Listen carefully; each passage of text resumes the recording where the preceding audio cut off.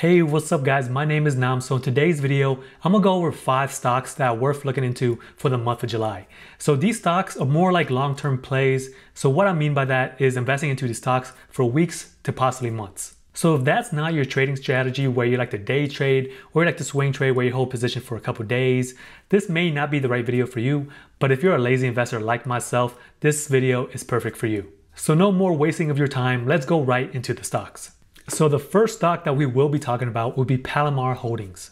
Palomar Holdings provides specialty property insurance. So they provide property insurance products like residential and commercial earthquake, specialty homeowners, Hawaii hurricane, residential flood. So in a nutshell, this company is an insurance company for homeowners and commercial businesses. All right, so I'm gonna pull out my phone just to make sure I have all the numbers correct because there's so many times I just mess up the numbers. So currently Palomar Holdings, they are currently trading at around 85, 89, so probably around $86 or so. So the 52-week range for this particular stock is from $23 all the way up to $90. So in the past year, it kind of went up by 3x, 3.5x.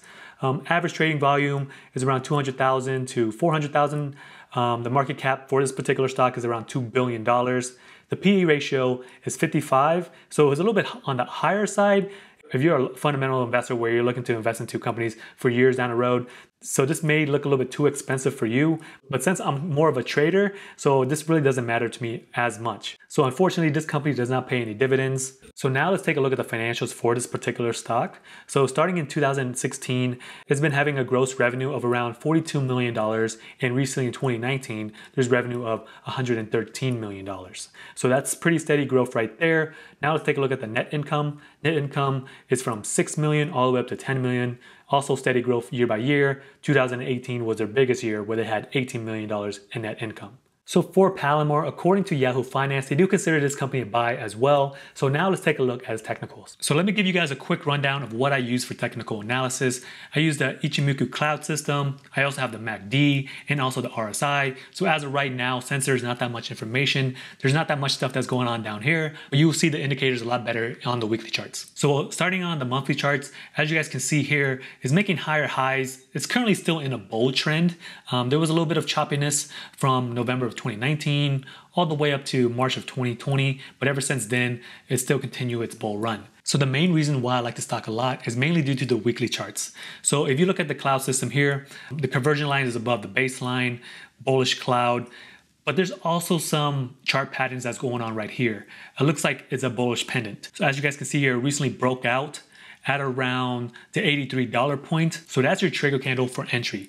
So me personally, I would enter right around here on Monday. I would also have a stop loss at around $77.80 or so. So that's more like a mental stop loss. So sometimes with stop losses, you can get triggered out. So just something just to keep in mind. So let's take a look at the MACD down here. So it recently did cross back on May 18th of 2020. RSI, as of right now, it's kind of trending down. So it looks like it could be a bearish divergence, but it's not overbought as of right now. So still consider it a pretty good buy. I typically don't look at the daily charts or the hourly charts. I mainly just look at the weekly charts since I invest for weeks at a time to possibly months. So this is why I look at only monthly and weekly charts. So the second stock that we will be talking about will be Splunk Inc. So in a nutshell, Splunk Inc. develops and markets software solutions that enable organizations to gain real-time operational intelligence in the US and also internationally. All right, so let's quickly go over the numbers for this particular stock. So currently for Splunk, it's trading around $200. The 52-week range for this stock is from $93 all the way up to $205. So basically double in price within the past year. Average trading volume is around 2 million with a recent volume of around 1.5 million. There's a market cap of $31 billion. Unfortunately, this stock does not show the PE ratio, and also the stock does not have a dividend yield. So now let's take a look at the financials for this particular stock year over year. So starting back in 2017, it was making around $900 million. 2018, 2019 has been steady growth year after year. And most recently, when it reported back in January, was making over $2 billion a year. in total revenue. So now let's talk about the net income. So year after year, starting from 2017, 2020, they've been operating in a loss. It's been ranging anywhere from $260 to $330 million.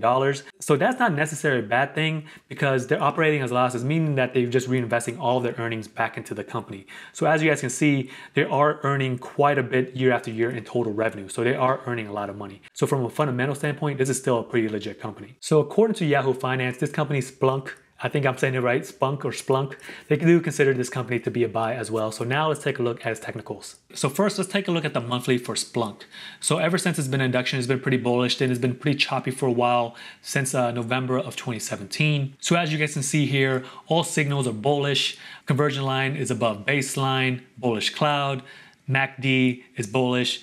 So the RSI is almost looking like it's almost overbought, but as of right now, it's still bullish. Let's take a look at the weekly charts. As of right now, it looks kind of busy right now, so I'll explain everything in detail. On the Ichimoku cloud, everything looks bullish, okay? Lagging span, bullish. Conversion line, baseline, bullish. Bullish cloud, okay? MACD is going upwards, bullish signal. RSI is going upwards as well, almost getting to overbought territory. So this one is a little bit more of a higher risk entry. Let's break it down a little bit further. The main reason why I have this here, this is a Fibonacci retracement, okay? This is something that you can use to kind of predict where it'll be a good selling point. I put my retracement as a recent low at around $95. It went up to almost around $190, then it retraced just a little bit. As of right now, a good selling point, any part of these points right here could be good selling points. So whenever I trade stocks, I tend to look for a risk and reward ratio of 2 to 1. So if I want to make $20, I'm only willing to lose 10. So as of right now, according to my risk and reward ratio, my stop loss is around $171 and my sell point is around $255. So whenever the price moves up to $255, this is where I can decide to sell or just move up my stop loss so I just lock in those profits. So another reason why I like this stock a lot is that it recently broke out of a chart pattern. As of right now, this pattern right here is a bullish flag. There's a couple ways you could take a look at it. You could enter right after it breaks out, or you can enter right after it retests that point. But me personally, I wouldn't mind entering right here either way, but just make sure you have a stop loss in place. So now let's talk about the third company, which is Grocery Outlet Corp, which is the ticker symbol GO. So in a nutshell, Grocery Outlet Holding Corp owns and operates a chain of grocery stores inside of the United States. So as of December 28, 2019, it had around 374 stores. So now let's take a look at the numbers. Go is currently trading around $42.32. So the 52-week range for this stock is from $28 all the way up to $47. So it almost doubled in price within the last year. So the average volume for this particular stock is around 1.6 million shares per day. The market cap is 3.8 billion. The PE ratio, I don't know how correct this is about 5,287. I'm not sure if that's correct because that's kind of ridiculously high. No dividends for this particular stock, unfortunately. So now let's take a look at the financials. So on a yearly basis, the total revenue for this particular company, starting from 2016, it is $1.8 billion all the way up to $2.5 billion, most recently in 2019. So that's good. So it's having year over year gains. Now let's take a look at the net income. Net income has been ranging from 10 million all the way up to 15 million as of late. It had its biggest year back in 2017, but ever since 2018 and 2019, it's been pretty steady around $15 million of net income. So according to Yahoo Finance, they do consider this company a buy. I typically don't like to look at these trends that much because I like to do the analysis myself. So let's take a look at its technicals. All right, so now let's take a look at Go on the monthly charts. So on the monthly charts, there's really not that much that's going on because there's really not enough information that we can actually use. For our weekly charts, we're going to work off of what we can see right now. You can see the lag span is bullish. Right now, the cloud looks kind of bearish as of right now. So for the baseline and conversion line, they are pointing upwards, so that's a bullish signal. MACD is also trending upwards as well, bullish. RSI bullish, not overbought yet. So this right here would have been your trigger candle. So I would enter in this candle right here. So on Monday, I would buy whatever position it is. So from a technical standpoint, even though the price is still going up, this is a little bit more of a riskier trade, but just make sure you do have a stop loss in mind of where you want to place it. For me personally, I would probably put it at the Kijun. Sometimes you put it at the Tekkensen, but me personally, I like the Kijun. It's a little bit stronger. You can make it tighter if you like, around $39 and set a sell price at around $47, which was the all-time high a few months ago. So now let's talk about the fourth stock, which is IHS Markit Limited. The ticker symbol is INFO. So in a nutshell, this company provides critical information, analytics, and solutions for various industries and markets that drive economies worldwide. All right, so now let's take a look at the numbers for this particular stock. So for info, it's currently trading around $76.26. So the 52-week range for this stock is around $44 all the way up to $81. So as you guys can see recently, it did drop quite a bit from its all-time high. Average trading volume for this stock is around 2.2 million with a most recent volume of 1.2 million. The market cap for this company is at $30 billion and also a PE ratio of 38. So far, any of the stocks I mentioned didn't have any dividend yield. So this stock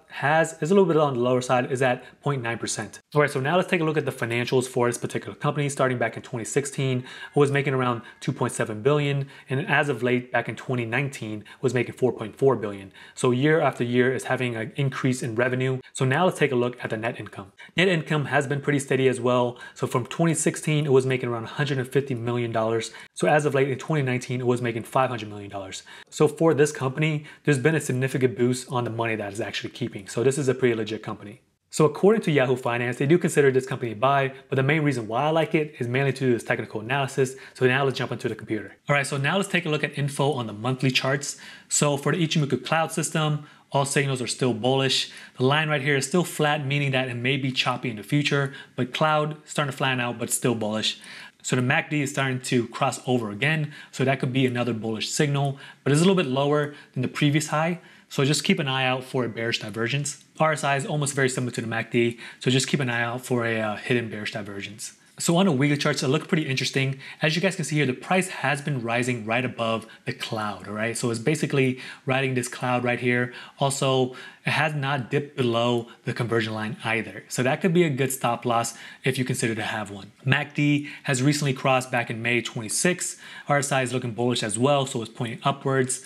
Now let's take a look at the cloud. Cloud's still looking bullish. Lagging span is still in price. If you want to follow the Ichimoku cloud system to a T, this is not a good entry point as of right now because all the signs are not there quite yet. So me personally, I would still enter with a stop loss right below the conversion line right here. All right, so the fifth company that we will be talking about will be Big Lots. The ticker symbol is BIG. So in a nutshell, Big Lots is a discounted retailer inside of the United States. This company also offers products under different type of categories, such as furniture, mattresses, Christmas stuff. So a little bit of everything inside of Big Lots if you've ever been to one. But just make sure you look at the expiration tag when you buy food there, okay? All right, so now let's take a look at the numbers for Big Lots. So currently Big Lots is currently trading around $41.15. The 52-week range for this stock is around $10 to all the way up to $44. So almost a 4x gain from lowest point to the highest point. So the average trading volume for this particular stock is around 2.2 million shares. Market cap is at 1.6 million.